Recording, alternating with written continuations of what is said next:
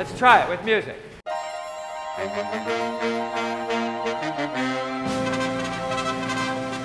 Randy Skinner is directing Dames at Sea. Now I stay there. Down, down, down, down, dee da da. That sharp.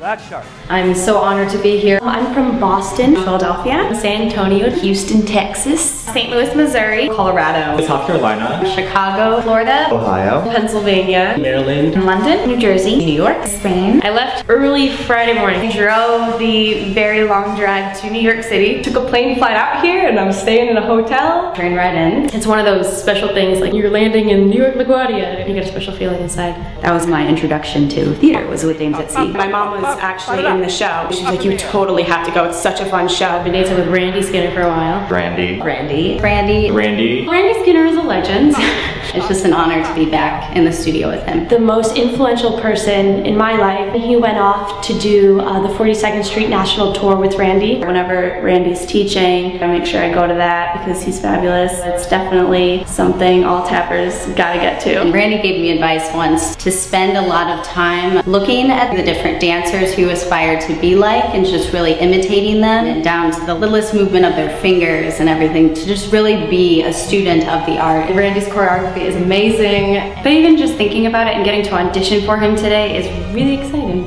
I do hope one day to work more closely with him. It's my first Broadway audition. Yeah, great. Good work. It's a good group.